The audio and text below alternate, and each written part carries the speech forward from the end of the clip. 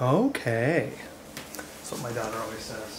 Alright, this is like the third time that I've done this. At first I started out with a whole ass script and I put on my headset and I just read the script, and it reminded me of Mrs. Doubtfire when this boring science guy is doing the boring science stuff. I'm not about it. I'm not as cracked out as Robin Williams, but I want to be a little more animated than just reading from a script. The second time that I did this, I had no script, and when I was going through and editing that footage, I missed a whole bunch of stuff, so I've got notes. This is my weather CRT display thingy, kind of an art project that I've been working on, but I'm really excited with how slick and also open this has turned out. The story for this goes all the way back to 2021 when I first saw these little mini CRTs on Adrian's Digital Basement. I found the link to them on AliExpress, and since they're only like 20 bucks a piece, I decided to snag, I don't know, like 6 of them. Don't know why. So I can make a super ridiculous wall clock that each one of these displays was going to be a digit, and it was going to use up a whole crap load of power, and it was going to be very out there. That was my original thought with this, but then I ended up having 2 kids and moving to Washington, and lots of life happened. So I decided to simplify things a little bit and condense this down into something that is a little bit nostalgic, but also kind of, I don't know, futuristic retro. A little bit of wood and a little bit of plastic accents, sort of a late 80s vibe. I first started out with an Arduino and the PAL/NTSC library with this, and I was able to get video straight out of the gate, which was super cool. The library works, of course. But I needed something with a little bit more horsepower to be able to get weather data onto here. My end goal for this was to have something that could basically do Weather Channel vibes, give me that classic early 2000s, late 90s CRT thing. And I think I could make that work with an Arduino, but there's just not enough memory there to be able to do that and pull in data. So instead, what I decided to go do was an ESP32. Now, BitLooney, I think that's the guy's name, has written some library to basically do NTSC and PAL encoding with the ESP32 and the digital analog converter lines. However, this was a little bit too janky for me. I understand that I could pull this together in code and get something to work, but it was a little too close to the metal. So finally I started looking at Raspberry Pis, and I knew that Raspberry Pis had a composite video output. The early ones did. They had the little yellow jack on the side. And I was really kind of sad because those Raspberry Pis didn't have Wi-Fi. So I started looking up, Raspberry Pi 0W composite video chip. Basically I just wanted to take that HDMI port that's on the side there and pipe composite video out. And to my surprise, I actually found out that the Raspberry Pi 0Ws have composite video built directly onto the board. So that was a huge friggin' win for me. I could have just soldered up 12 volts to the CRT and soldered up the composite video input to the CRT directly to the Raspberry Pi, and I could have been done with it. Right? This project would have been over super easy, and then I just plugged 12 volts into the back here, and Bob's your uncle. But I'm an electrical engineer, and building circuit boards is one of my hobbies. I really enjoy doing that. I decided to make a circuit board. Now, before I get too in-depth into the circuit board and everything, I had to line out a couple of end goals for this. One, it needed to have a serial port on the back, so I could talk to the Raspberry Pi over USB.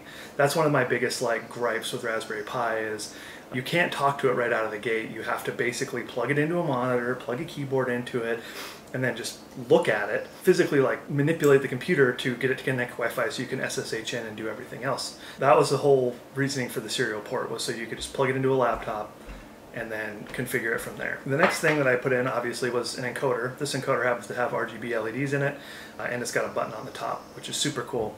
That was mainly because the next requirement, I wanted a speaker so I could play the Weather Channel smooth jazz. So the encoder would control the volume and also turn on and off the TV, on and off the CRT, and the encoder would also allow me to mute and unmute everything. Originally, I was going with a buck boost converter, so I could feed this whole thing 5 volts or 12 volts and use USB power delivery to kind of optimize how the screen got turned on.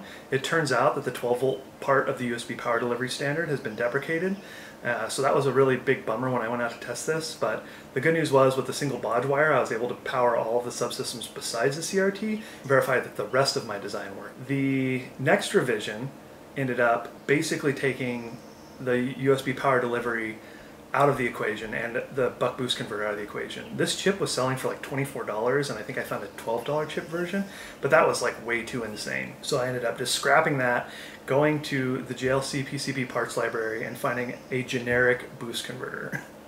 With a generic boost converter, I slapped it onto the board and it powers the CRT just fine. The main caveat here is this is not compliant with the USB 2.0 standard, in that this display needs something like 4 watts of power, and with the USB 2.0 standard you can only get about 2.5 watts out. 5 volts at 500 milliamps is 2.5 watts. So this is not compliant with the USB 2.0 standard, but any USB-C bank should be able to provide that kind of current. However, I did modify the firmware so that the screen doesn't turn on right away and fry whatever piece of equipment is powering this. That is the one kind of gotcha with this unit. Next, I'm going to dive into the mechanical design a little bit. This enclosure was basically designed around the CRT, of course. One of the things that I really enjoy about my design process is it's fairly organic. My calipers were able to get the width of the CRT, but not the length, because I don't have calipers that are that long. So I had to switch to a ruler, and that's not super accurate. So what I ended up doing was just 3D printing a little guide frame, and it would tell me where I was off in my dimension. So of course the first guide frame, this is going on backwards, but you kind of get the idea. The first guide frame didn't really fit, and on top of that, I got the width wrong too on the thing, which is kind of ironic given that my calipers could do that. So I was able to see this and make the changes. This was a 5-minute, maybe a 10-minute print, and I was able to get everything I needed and figure out my issues before I committed to something, a large print like this. So second print comes through, everything fits just hunky-dorky, and we're off to the races. Now I know that my design is verified for this guy. I threw in some basic aesthetics to just try to get this like a nice fixed lean back look. And from there, I was able to give myself a working volume for what the PCB and the Raspberry Pi should occupy, also the speaker. With that volume, I went ahead and went in and laid out the outline for my circuit board and what it should be. And this is kind of the start, the back and forth between the electrical and mechanical that I like so much, because I was able to import the parts that were mechanically relevant onto the circuit board, place them in the 3D model, and then I exported that 3D model as a bunch of DXF drawings into my circuit board software, and I was able to correctly position the parts. I know there's a way to do this in Altium or Eagle with the Fusion plugin, but can't really beat free open source software. I went with black and brown because I was kind of going for the wood and plastic look of the mid to late 80s, early 90s computers. The black accent also hides the parting line on here. I could have printed this all in one go, and I have before, but it's super annoying from a print time perspective. I think it takes like 12 hours, and you have overhangs on the inside of this enclosure. So what I ended up doing was splitting this in half, where I have just the top half printed, and it splits below the black line. And then I have the bottom part of the enclosure, which then gets printed upside down. And that eliminates any support material that I'll need to put in later. I added some rubber feet to the bottom of it to keep the thing from sliding around. That was a huge win. And with that, the enclosure is complete. Obviously this YouTube video is getting cut up a bunch, just Ginsu, but it's all one take, so I keep getting up, checking the back of the camera, going back. I'm not a professional YouTuber, but I really enjoy the process of making videos. It's kind of cathartic to lay out the storyline. The next section I wanted to talk about was coding, where basically I went into ChatGPT and this whole friggin' thing was vibe coded. I've always been a bad coder. Like Stack Exchange was my go-to. I would go and I would find whatever I needed, copy paste it, change it to my liking, and put it in. With ChatGPT, it's like I can do that, but like way faster. The coding bit is super unimportant to me. As long as the code works, I really don't care how I got there. Of course, with all things AI, you need to be super careful, and having my CSC 150 and 250 courses that I've taken in college really does help guide the model and work past the mistakes that AI models often make. Let's just chat real quick on how to run this thing. There's one caveat with this, and that is that you have to download the shape files directly from Natural Earth. I'll put a link in the description, but basically those shape files take up more space than GitHub allows. Once you have those shape files in the correct directory, you should be able to run everything from there. There will be some missing libraries, so go ahead and just run weather_GUI.py and see what error messages pop up, and then just use pip to download whatever libraries are necessary. I think I only use like 2 or 3 libraries.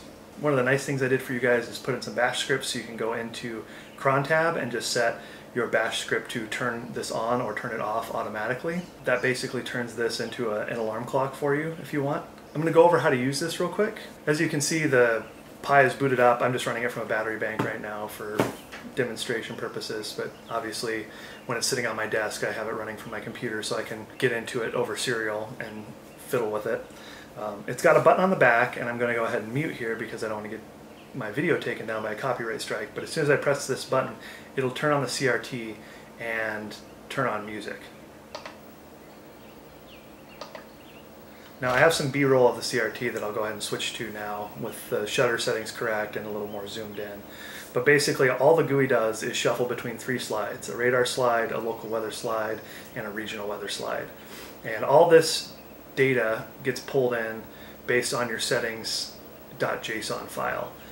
And basically if you want a different location for your weather, you go into settings.json and change that. If you want different regional settings, you can go in and change that in the JSON as well. One of the other things you're going to need to run this is an API key from Open Weather Map. Super easy to get. You just sign up with your email address, make an account, and suddenly they'll give you an API key. Now they will bill you if you screw up and do more than 1 million calls in a month, but this has been designed to be rate limited so it doesn't give you more than 1 million calls in a month. But I'm not giving you my API key, so you're going to have to make your own. This is a really fun project.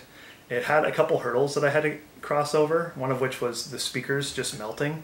Still don't know why that happened, but I got a speaker that can handle twice the output power of my I2S chip, and now we're good. So cool. I want to thank you guys for stopping by and watching my super goofy CRT weather station thing. There's a lot more uses you can do for this thing, but it's art.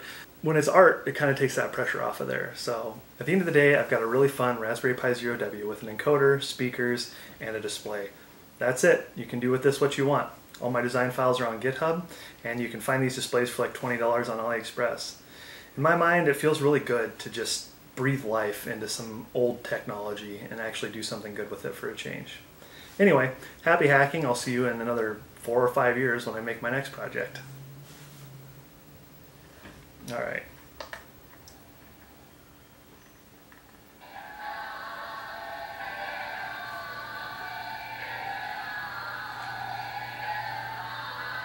It's terrible. I don't even know what I'm doing anymore. Okay, I think we'll go with that. I'll make this work.